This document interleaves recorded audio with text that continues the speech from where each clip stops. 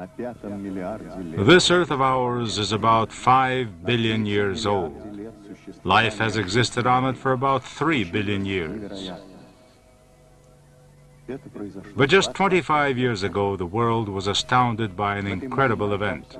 This tiny capsule took man beyond the Earth's gravity, and ever since, courageous people, one after another, have been going out into space.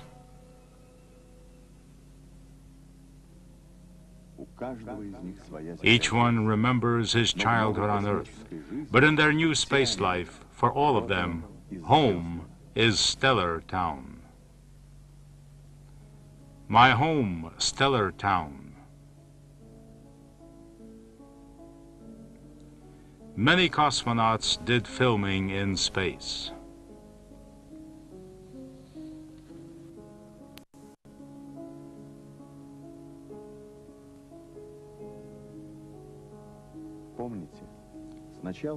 First there was delight, and humanity applauded the first man to see the Earth from space. We listened to him as we would listen to a poet. Then we ourselves saw how beautiful our planet was. We saw through the eyes of those lucky people, the cosmonauts.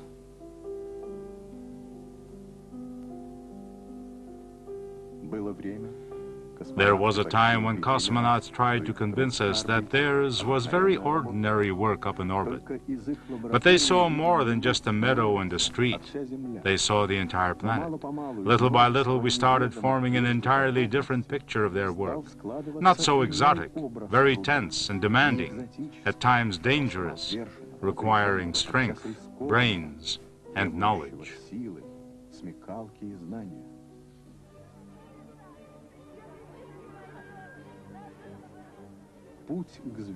Their path to the stars started here in Zvyzdny, or Stellar Town, at the Yuri Gagarin Cosmonaut Training Center, opened 25 years ago. From Gagarin's historical flight, lasting but 108 minutes, to 8 months working in space, such is the distance covered by cosmonauts from Stellar Town.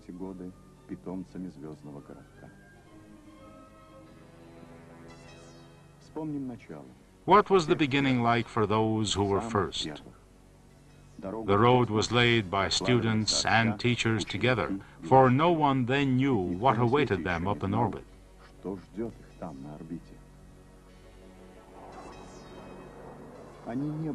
They were all excellent jet pilots and were quite at home in supersonic conditions.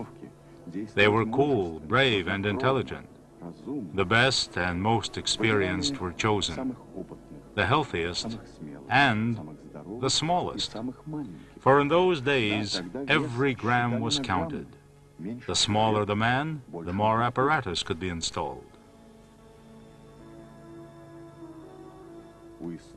At the source of these events was a man whose name was known to but a very few.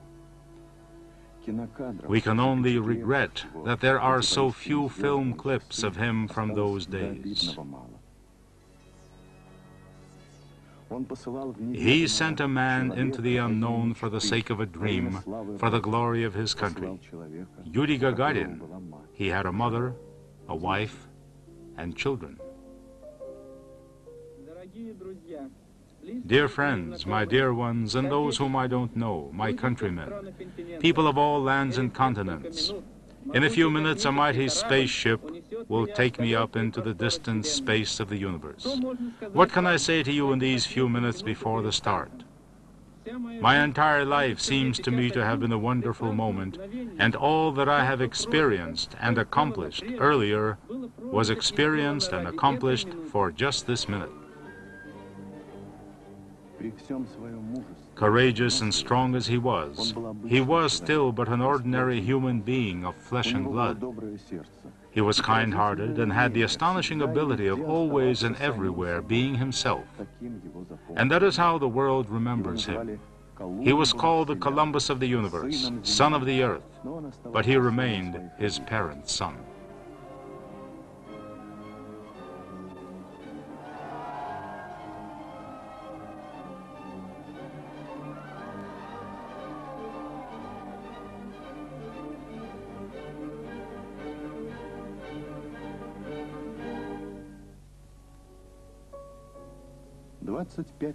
All that was 25 years ago. Since then, Stellar Town has grown immensely, together with the now large family of cosmonauts. There have been tragic losses for mothers and for us. Gagarin and Korolev are no more.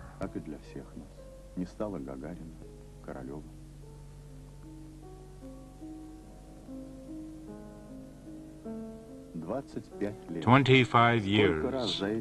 How many times they came to this office in the Kremlin where Lenin worked, when no one had yet heard of them.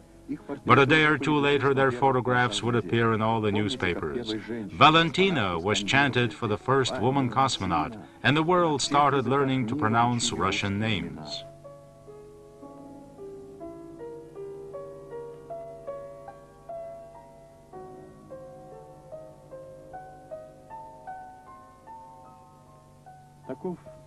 This is Stellar Town today. It resembles just about any other young town in the Soviet Union, and at times it is difficult to imagine that about 60 crews were trained and fitted out here for their work in space. And each consecutive crew was faced with ever more difficult work. Cosmonaut Vladimir Shatalov.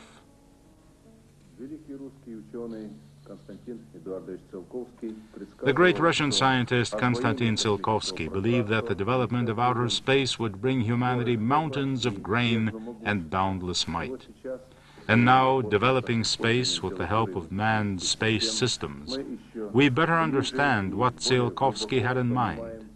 The mountains of grain are, of course, not only wheat, but also science, a better understanding of the Earth, of the atmosphere, of space. It also means the crystals we are learning to grow in space. It is also materials without which the further progress of industry is impossible, and the new energy which we hope sometime to generate in space and bring to man on Earth.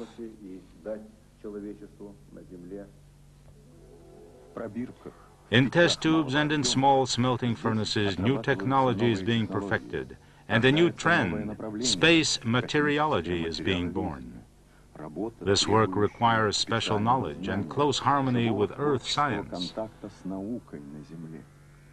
Scores of academic and associated institutes today not only help to process materials produced in space, but also help prepare the cosmonauts. Today's cosmonauts must be acquainted with physics, biology, meteorology, chemistry, and medicine. That is why medical and biological research remains an important part of cosmonaut training.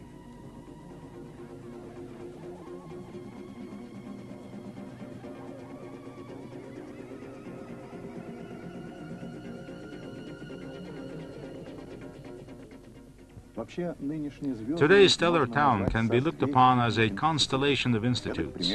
For example, a branch of the photography department of the Cinematography Institute trains cosmonauts to film not only the surface of the Earth or carry out onboard experiments, but also to film anything unique they may observe in space.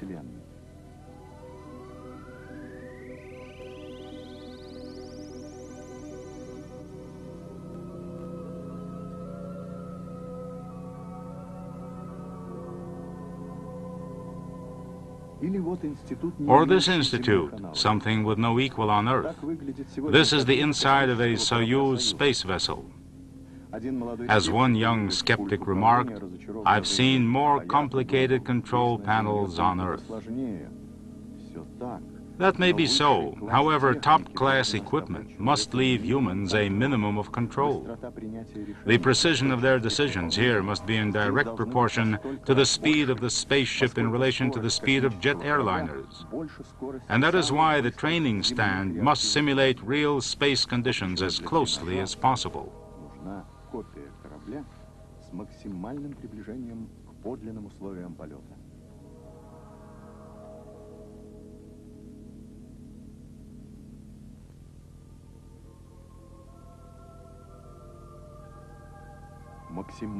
Maximum simulation in everything. This is one of the spacesuits worn by cosmonauts working in raw space for 40 hours from the Salyut 7 spaceship in the last 3 years.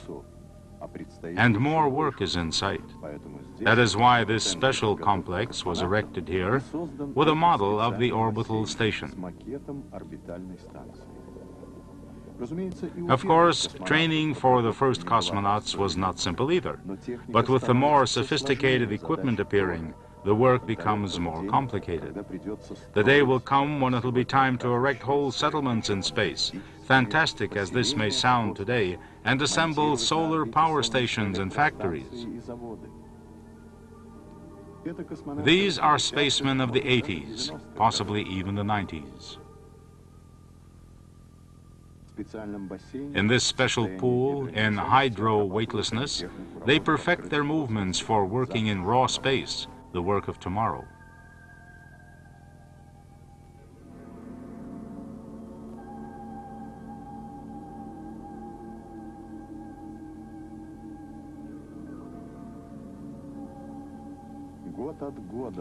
As the years go by, fantasy becomes reality.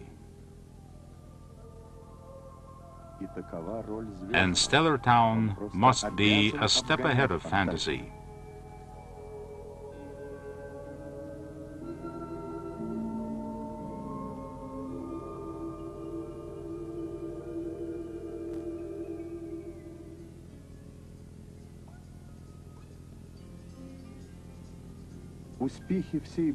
The success of future work in space is ensured here. And the better the preparations and training on Earth, the better the results of every minute in space. Extreme conditions on Earth disclose existing and reserve possibilities of the human organism, help the cosmonaut preserve his strength and efficiency in space, especially in unexpected situations.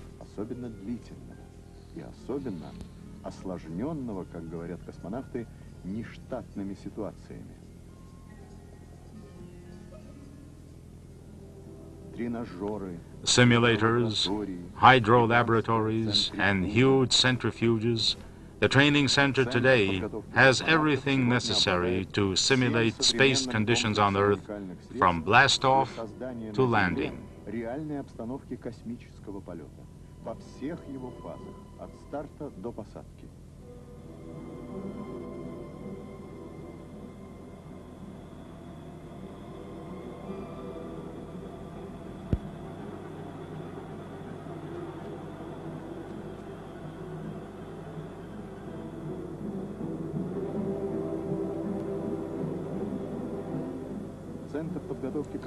However, this is not only a training center, it is also a research complex, and thus the interest shown in it by the Academy of Sciences.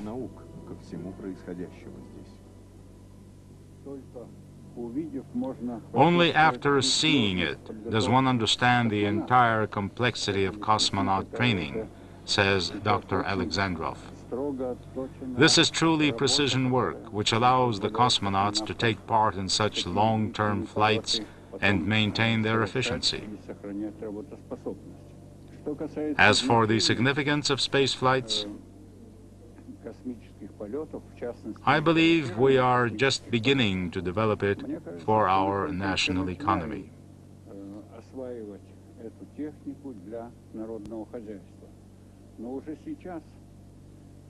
However, in the field of cartography and forestry, for example, I think there have already been some excellent results.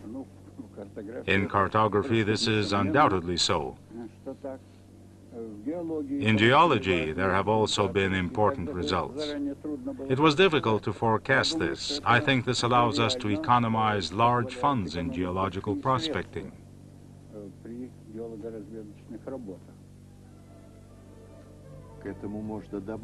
In these 25 years of space developments, we have added greatly to our knowledge of space physics, oceanology, meteorology, agriculture, metallurgy, and welding. Cosmic information is now indispensable for the development of many branches of science and the national economy. On the 25th anniversary of the Yuri Gagarin Cosmonaut Training Center, a big meeting was held at the Space Pavilion of the National Economic Achievements Exhibition in Moscow, where the center was awarded the exhibition's gold medal. Among the other awards it has received, this gold medal is recognition of the center's contribution to the national economy.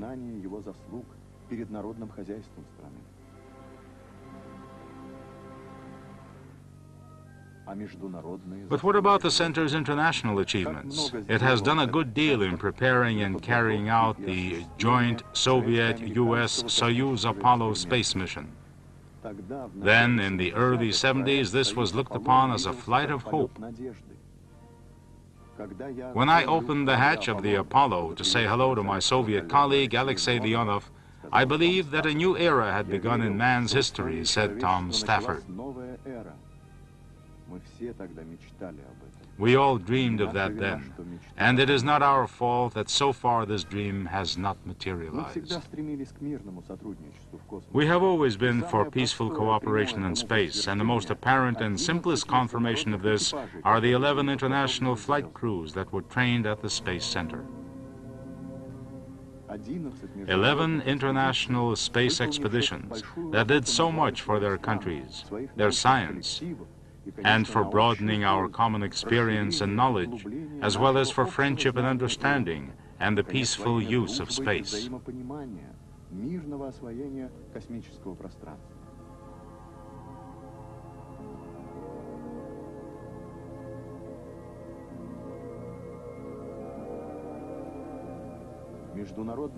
Stellar Town's international mission also reflects the general principles guiding our country in developing cooperation. We generously share our experience with other countries, invite them to participate, and to join forces in interesting space research work.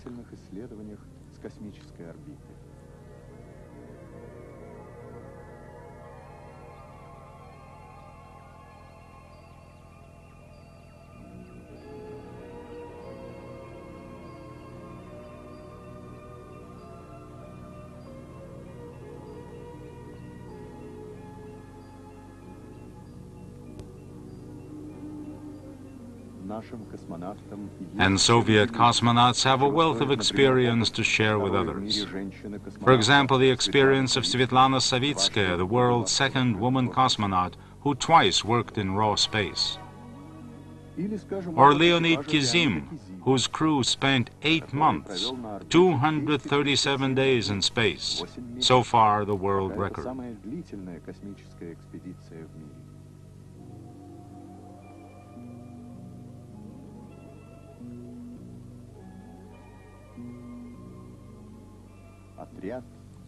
Soviet cosmonauts recall those first young men with so little experience. Today, many of our cosmonauts are highly skilled specialists, doctors, professors, and candidates of science. Many help design space vessels, guide flights, and teach aspiring cosmonauts.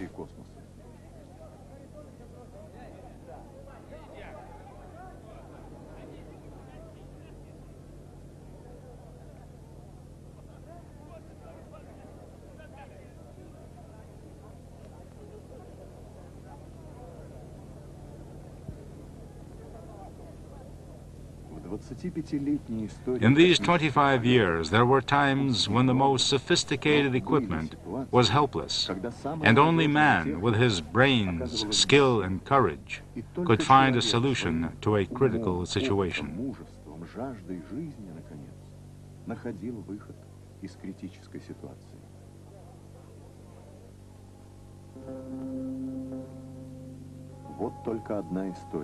For example, in the spring of 1985, when the Salyut 7 station was operating in automatic mode, Mission Control suddenly became alarmed.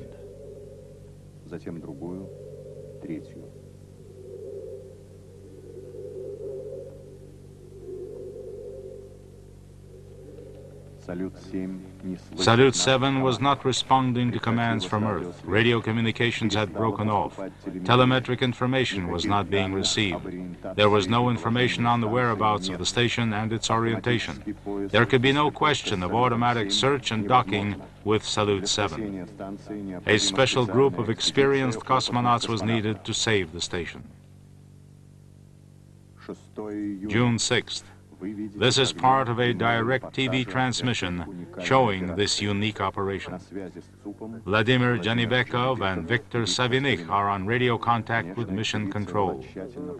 The expedition was, of course, thoroughly prepared, and not only through special training at Stellar Town, a whole new complex of orientation and maneuvering instruments had been installed on board the spaceship.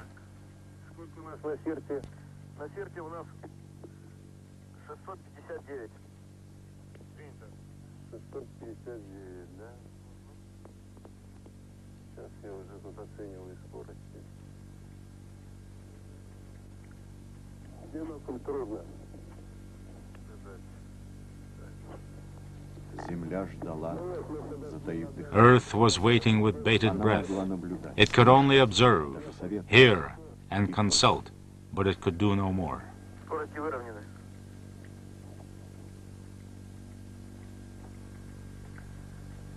Так, мы не наблюдаем, чтобы вращались панели.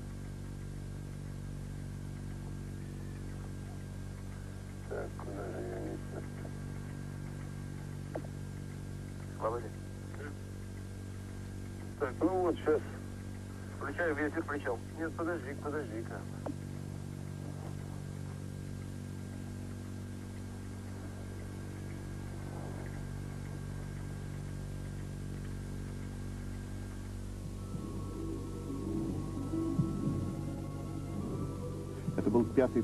This was Janibekov's 5th space mission.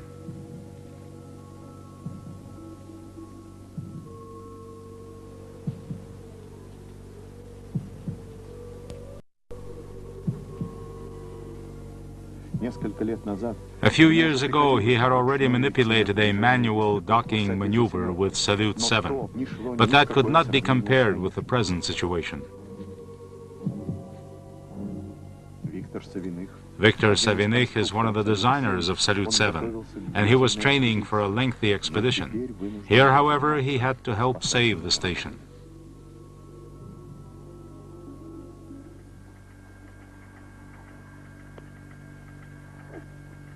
Так, я сейчас выравниваю скорости, потому что у меня еще угловые.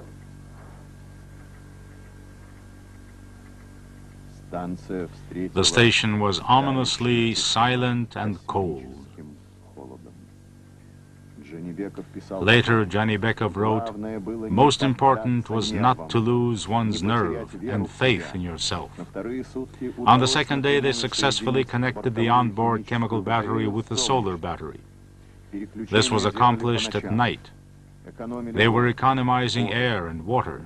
They had to feel through hundreds of cables, connections, joints, and instruments to check them and replace where necessary.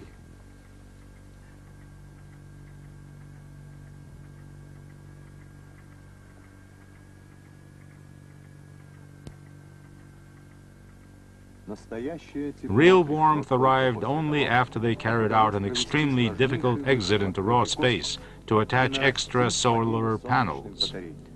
Only then did the station resume functioning.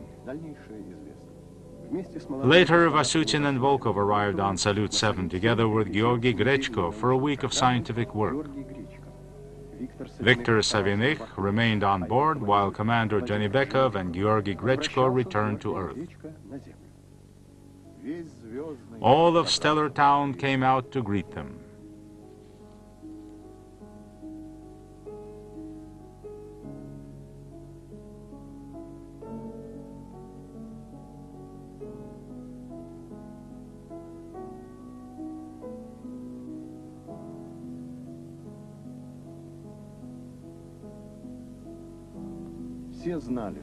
Everyone knew it would be difficult, but no one really imagined just how difficult the mission would turn out to be. To greet their commander and colleague in joint missions, Gurakcha came from Mongolia and Chrétien from France.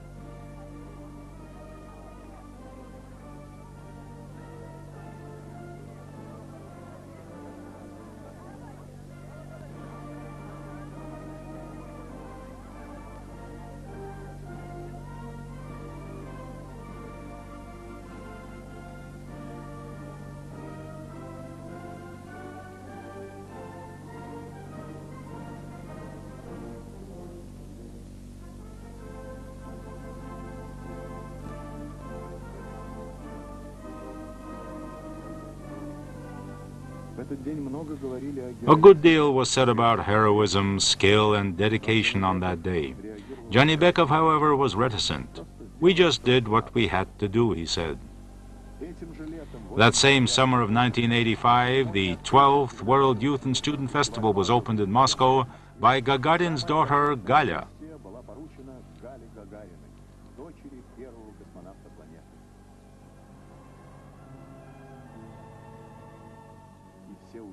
This was not only accepted as symbolical of a relay of generations, but also as a tribute to the memory of a man who has remained perpetually young and beloved the world over, a kind and understandable person to all peace advocates.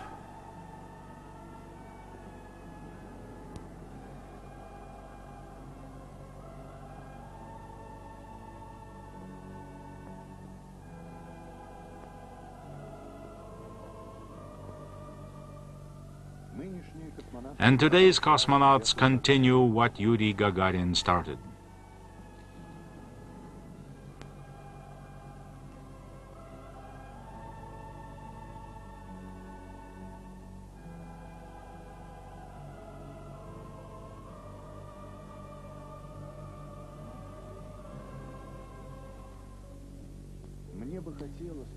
I would love to take part in a space flight with a crew made up of cosmonauts of different nationalities, Gagarin once said.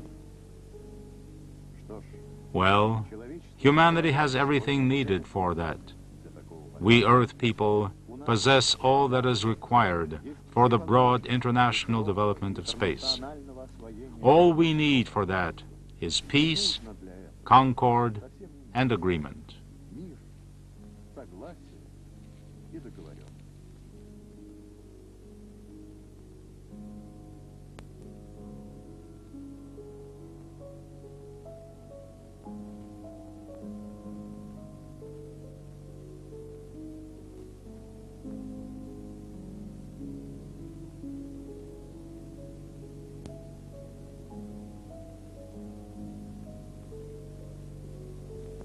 Script and direction, Zinyakin, camera, Yermolayev and Levkov.